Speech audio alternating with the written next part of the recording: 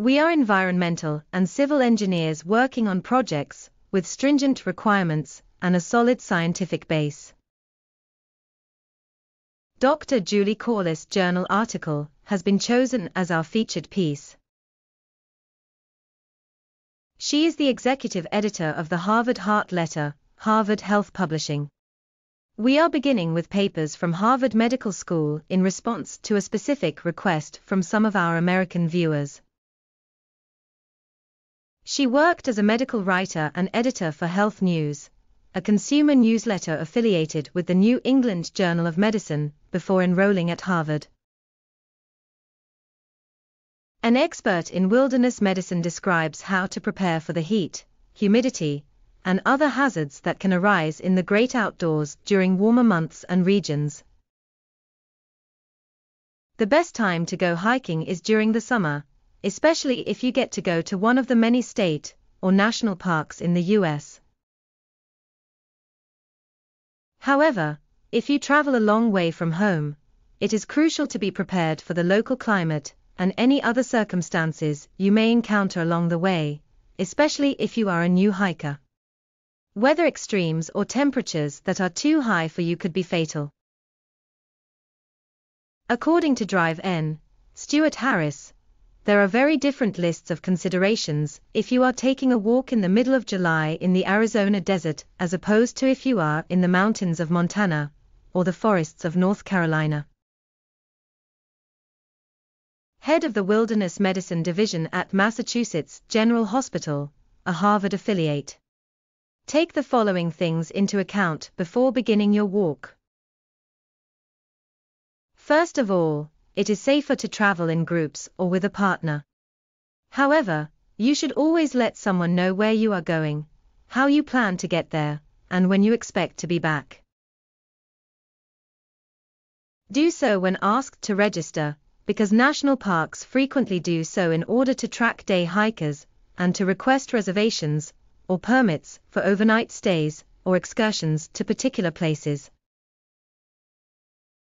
The information will make it easier to find you more quickly if you end up hurt or lost. You should pack a map and be mindful of your surroundings.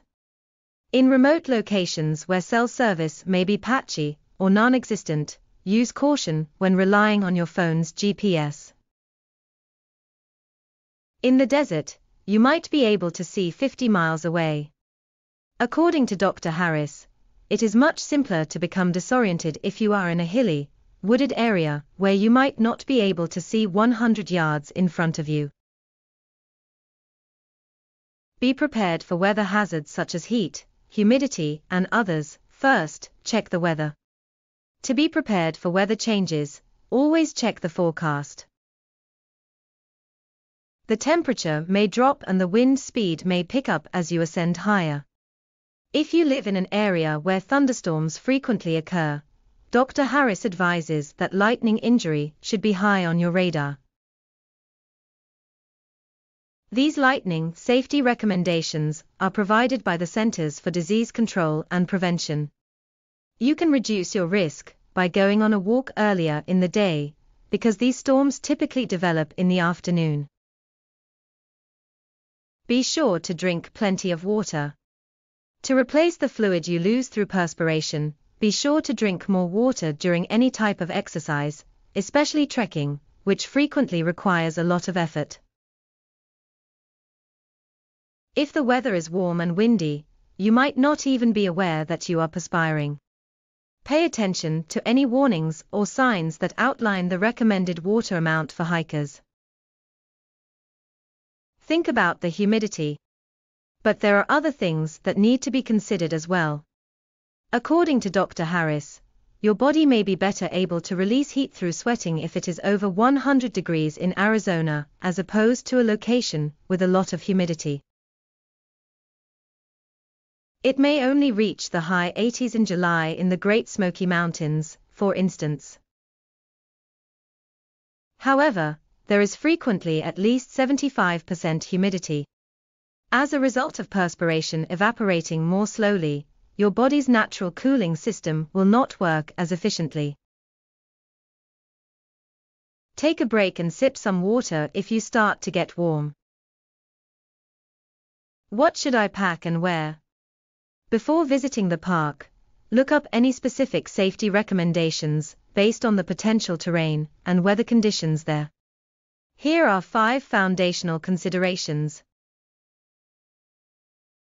When hiking through rough or uneven terrain, hiking boots offer more support than tennis shoes.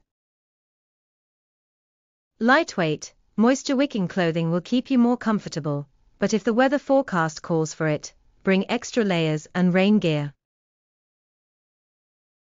If you intend to spend some time outside after the sun goes down, make sure you are prepared by dressing in layers. Bring water and high-energy snacks with you. If you get off course or into trouble, you will be glad you took that precaution. To shield your eyes from the sun's glare, put on a wide-brimmed hat and some sunglasses. Additionally, remember to apply sunscreen to any exposed skin before going outside. Moreover, depending on where you hike, you might need to stay away from plants like stinging nettles, poison oak, or poison ivy that can cause rashes. Be sure to carry insect repellent to fend off biting insects and take precautions against ticks, which may carry bacteria that cause Lyme disease and other infections.